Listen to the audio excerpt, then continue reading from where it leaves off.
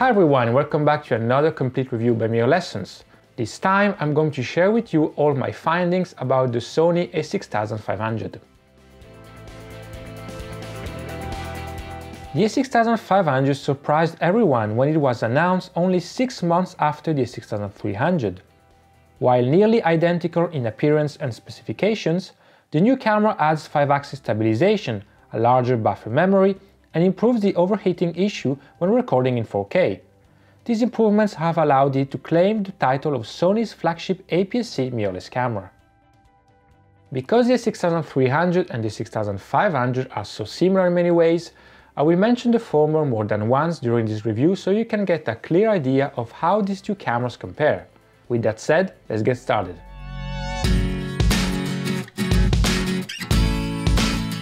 I've mentioned more than once in previous reviews that this camera, along with the Fujifilm X-T2, has the best autofocus system among mirrorless cameras, so no surprises here, this is my favorite aspect about the 6500.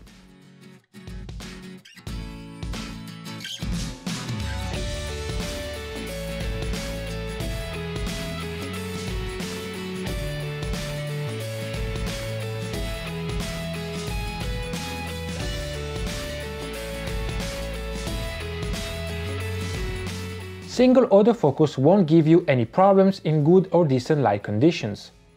The camera has a smile shutter mode and face detection, but it is IIF that really stands out. It is by far the best eye detection autofocus mode I've seen around. IIF works great in single and continuous autofocus. It uses a single face detection point and rarely misfocuses or confuses the eye with other parts of the person's face.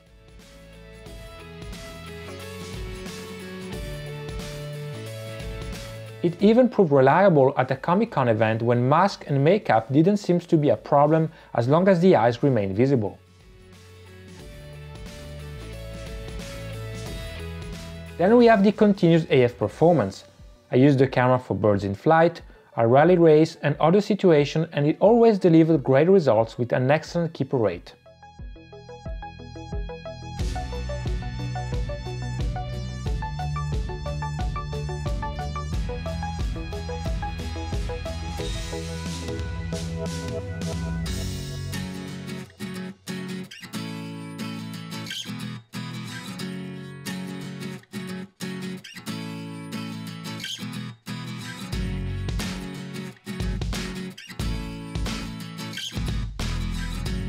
The a6500 can shoot up to 11 frames per second with continuous autofocus. Up to 8 frames per second you get an uninterrupted live view with very short blackouts, which is useful to track fast-moving subjects. The buffer capabilities are also excellent. You can shoot for more than 10 seconds with RAW files, while with JPEGs it can last for more than 30 seconds with the extra fine quality and almost indefinitely with the fine quality. Then we have Touch AF, which in my opinion has been designed really well. For stills you can obviously use the rear screen to change your focus point, but it also serves as a virtual AF pad when composing with EVF. It is precise and quick to use. Sony included clever settings like making only half or a quarter of the screen sensitive or enabling/disabling Touch AF when working in vertical orientation. However, despite these useful settings, I prefer to disable the touchscreen when working in continuous shooting mode with the EVF. My nose ends up touching the sensitive part of the screen anyway, and as a result, the AF point moves all over the place, confusing the camera and decreasing the AF performance. If you use your right eye, however, you won't have any issues. Perhaps my favorite use of the touchscreen is when recording video.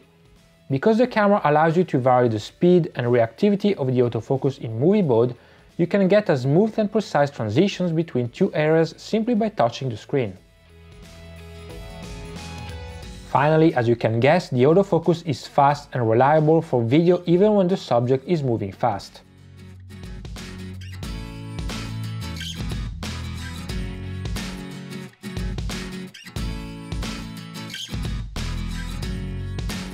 As a final note, the AF phase detection system of the camera can work with DSLR lenses and a compatible adapter such as the Sony LA-EF3 or Sigma MC11 for example.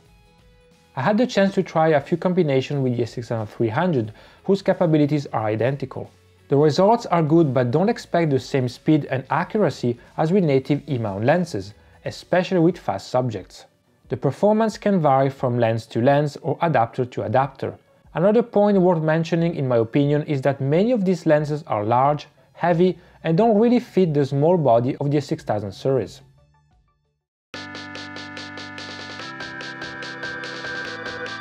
The a6500 features the latest 24-megapixel APS-C sensor and latest image processor.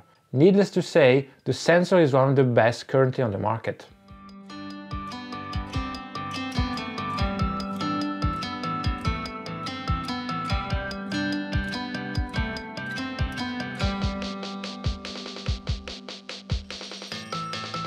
Dynamic range is pretty good with lots of flexibility to recover highlights and shadows. You may find some color noise in these shadows, but it is just a matter of increasing the color noise reduction to get rid of it. The raw output is 14-bit, but it is compressed. Personally, I've never found this to be a problem. The sensitivity range goes from 100 to 25,600 ISO, and you also get an extended value of 51,200.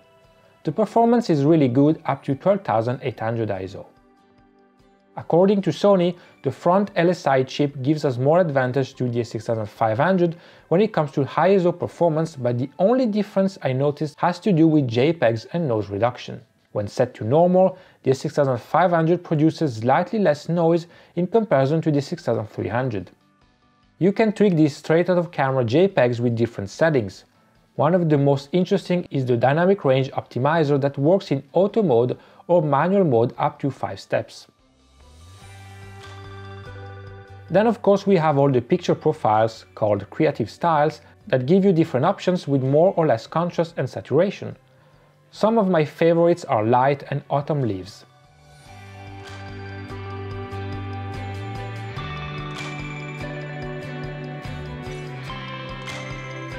Finally, the camera has additional options that you won't find on the a6300, like controlling the auto white balance under certain artificial light sources, 2 additional metering modes and the possibility to adjust the compensation for each metering setting.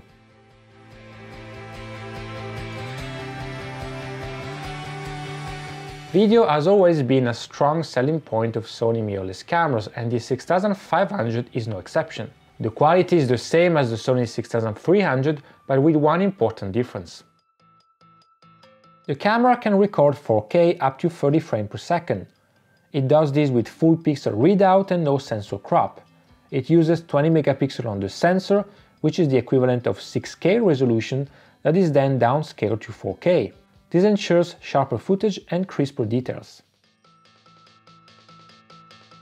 You can choose and customize up to 9 picture profiles that are specifically designed for video. They give you more dynamic range, more color control, and better highlight preservation in comparison to the creative styles for stills.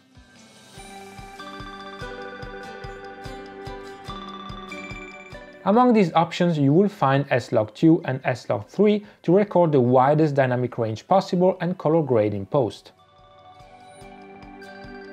In low light, the a6500 holds up very well up to 6400 ISO, but even 12800 doesn't look bad. One of the main complaints about the Sony a6300 is overheating when recording in 4K, which can happen often and is really annoying for someone who needs to record long sessions. Sony introduced a new settings on the a6500 called Auto Power Off Temperature. When set to high, the camera will keep recording even if the overheating symbol appears on the screen. I ran a side-by-side comparison test with the 2 Sony cameras, and this setting does indeed allow the a6500 to record for a longer period of time. I was able to save 4 30-minute clips one after the other, which is 2 hours of footage, but I could have left it running even longer. However, the a6500 does heat up a lot during recording, and if you are in very warm conditions, it could still present some issues. That being said, it definitely offers an improvement in comparison to the a6300. Among the other things worth highlighting, we have the quick and slow motion capabilities in Full HD. You can record up to 120 frames per second and have the slow motion result ready in camera. You can also undercrank by choosing a lower frame rate. There is an HDMI output with a 422 8-bit clean signal, a microphone input but no headphone output. Finally, on the a6500 you can save an 8-megapixel JPEG from 4K footage, similar to the 4K photo mode of Panasonic cameras.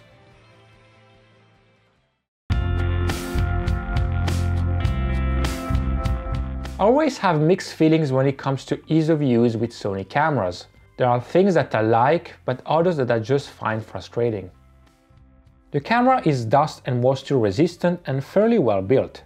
I like the small form factor. With a prime lens it becomes a very portable and lightweight APS-C camera. The grip is a little more prominent in comparison to the a6300, which makes it more comfortable with larger lenses. The camera offers a good level of customization.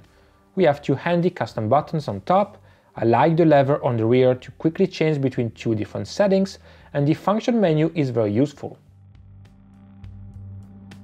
One of my favorite features is the two memory recall options found on the main dial. I often use them to quickly switch between my favorite options for stills and my favorite options for video so that I don't waste time changing too many settings.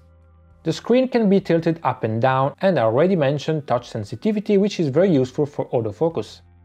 However, it's a shame you can't use it for other things like taking a picture or navigating the menu. The viewfinder is very good concerning clarity, brightness and resolution, but I find it a little small. You can set the refresh rate up to 100 or 120 frames per second.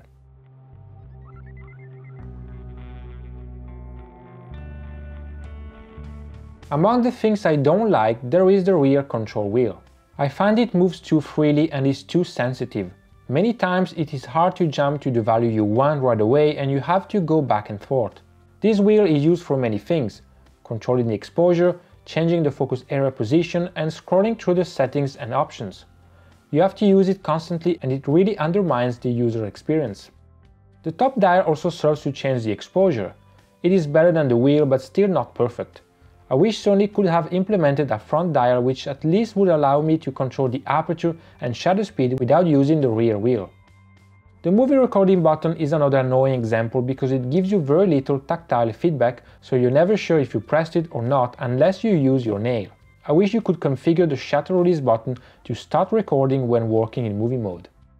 The menu system is an improvement over the previous cameras mainly because there is now a title for each page, which kind of gives you a better idea of where you are and if you are on the right page for the setting you are looking for. It has been reorganized as well, but there are still a few entries found in unusual places.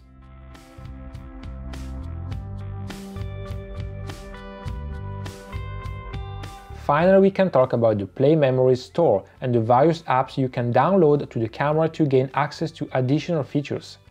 Some apps are quite interesting, like Digital Filter or Star Trail. However, I wish that some of these features were integrated into the camera from day one and for free. You have to pay $10 for a time-lapse app when every other brand includes that feature for free proves that this App Store concept is outdated and should be reconsidered.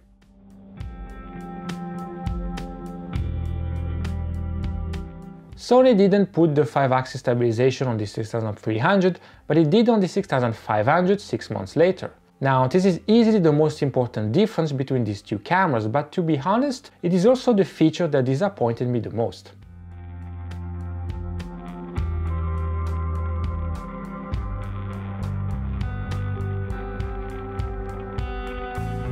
Of course, if we are talking about lenses that don't have optical stabilization, the advantage is there. For example, with the Zeiss 55mm f1.8, I managed a sharp shot at 1/5 of a second with the standard 500, while with the a6300 I had to stop at 1/40 of a second. However, if we analyze the performance with lenses that have optical stabilization, the a6500 doesn't give you a big advantage at all, and in some cases no advantage whatsoever. At a longer focal length, the a6500 gave me a slightly better result, but the improvement is not even one stop.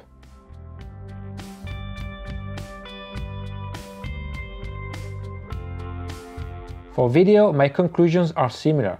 With static shots at both short and long focal length, the a6500 stabilization doesn't make a difference with optical stabilized lenses attached.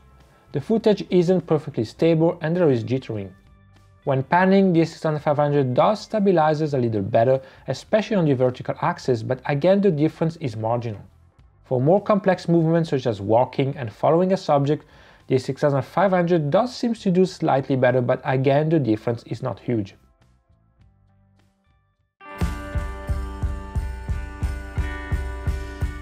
The Sony a6500 is a great camera if we look at the sensor, the autofocus system, and the video mode with its professional 4K quality and excellent slow motion capabilities. Like its predecessor, the design and overall usability is okay, but could be better. The small form factor is certainly appealing, but not every button or dial is well designed and the menu system is still confusing. Then we have the elephant in the room, the a6300. The two cameras are so similar in so many ways that the decision is not easy to make. The 5-axis stabilization on the a6500 only makes a difference with non-stabilized lenses. If you use Sony stabilized lenses, you aren't losing much by choosing the a6300. That is valid for video as well. The a6500 improved the overheating problem when recording in 4K, and that can be one reason, albeit an annoying one, to choose it over the a6300 if 4K video is your main priority. The a6500 also has better buffer capabilities and a few additional settings here and there, but if you are on a budget, I would not hesitate to recommend the a6300 instead, given the difference in price. And to be completely honest with you, I feel that Sony could implement some of these new settings onto the a6300 via firmware update, like for example the new menu system or the new metering modes. I also wonder if they could implement the overheating setting. Even if it wasn't as effective as on the a6500 for some other reasons, it would still be an improvement for a6300 users. So, as usual, thank you for watching. Don't hesitate to leave a comment if you have any question. Please like and subscribe, and see you next time. Bye bye!